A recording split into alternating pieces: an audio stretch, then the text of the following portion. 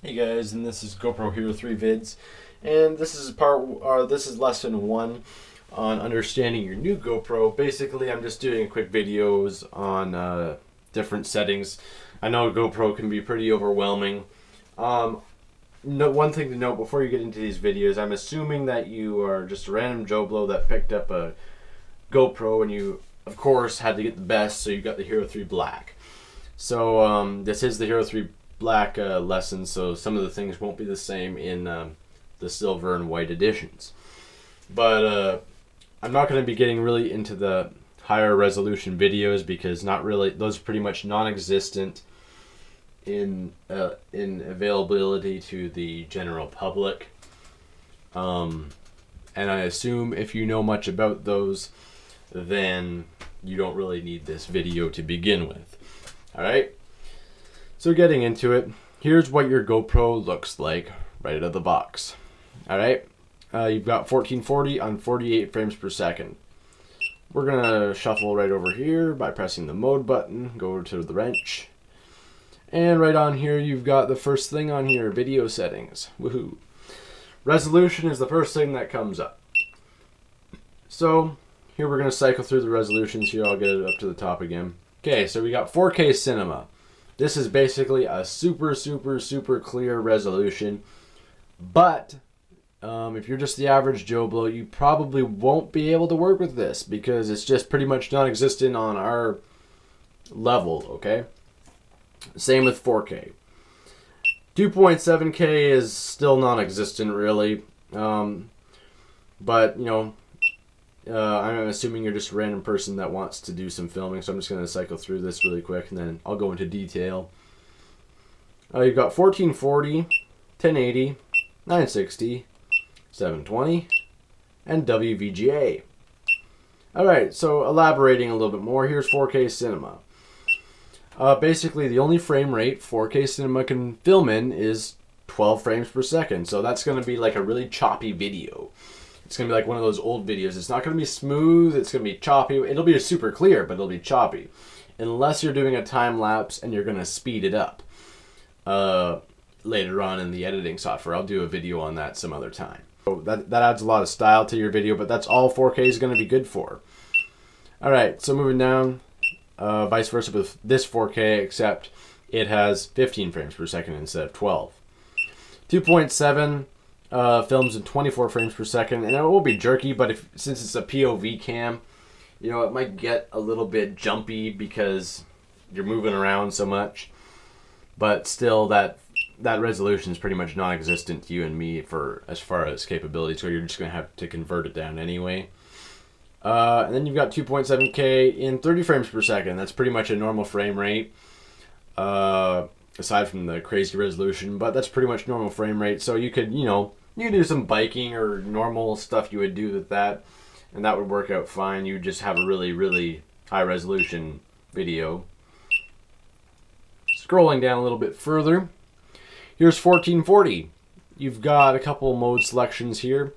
You have 48 frames per second, 24 frames per second, and 30 frames per second. 48 is just going to be a bit more smooth and just, you know, it'll follow a lot better, and I'll do a demonstration of that now.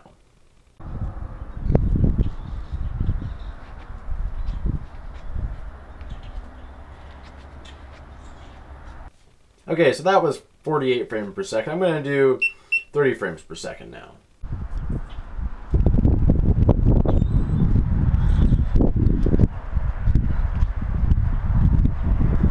Okay, so that was 30 frames per second, and now I'm going to do 24 frames per second.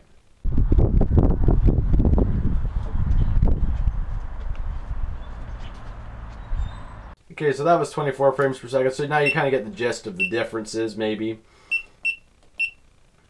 And that was 1440. Now going down to 1080, you've got these frame rates. You got the same 24, 30, and 48, but now we also have an added 60 frames per second. Basically what 60 frames per second is going to let you do is it's going to have a really smooth video, but if you want to have the ability to slow it down just a teens, you know, if you're biking down the mountain and you crash and you want to show people a little bit of a slightly slow motion, you can slow that down a little bit. That's what I find that helpful for. But basically, you're not going to be able to slow it down a lot, just a little bit. Pretty much for everyday stuff, film in 1080, 30 frames per second, wide. You can also change the field of view once you hit 1080. You can change from wide to medium, and so it doesn't look quite as GoPro-y. And you can also change to narrow, which looks almost like a completely normal camera, except the only thing is you've got a little bit noise. And I'll demonstrate each of these. So here's wide, 1080, 30.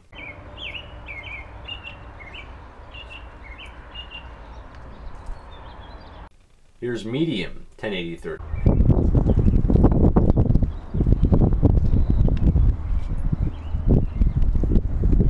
And here's narrow, 1080, 30.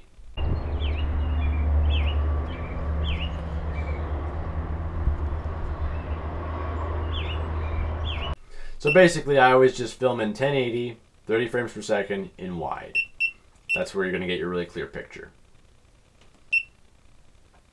Here you have 960. It films in 48 frames per second normally. But you can also go up to 100 frames per second, which is going to let you get a little bit of slow motion with the higher resolution in there. And I'll demonstrate that right now.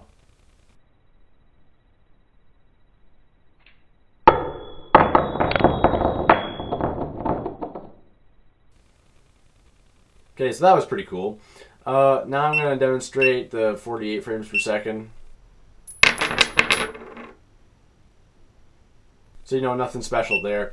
But for the 100 frames per second and the 980, that's pretty handy.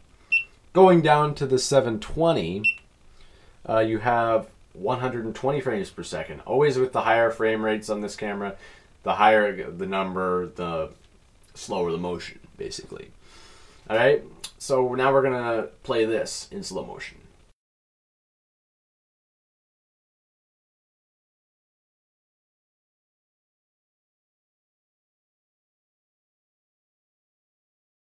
So that's the slow motion 720, and you know you can't really change your field. Well, you can do narrow field of view, but I would just keep it at wide because you're already losing that resolution. As you don't need to add noise onto that also.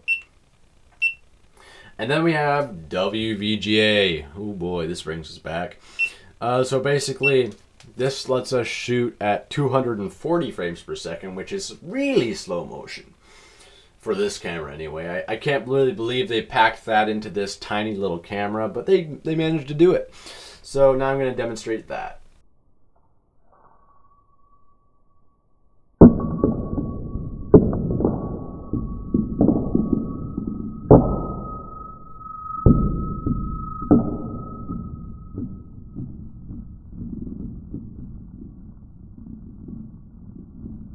Alright, so that was pretty cool. Alright, so now we're just gonna move over. Oops. So that was just a quick cycle through, or quick-ish cycle through, of some of the modes on the GoPro Hero 3. Next time we'll discuss some of the photo resolutions and settings, and then we'll move on again.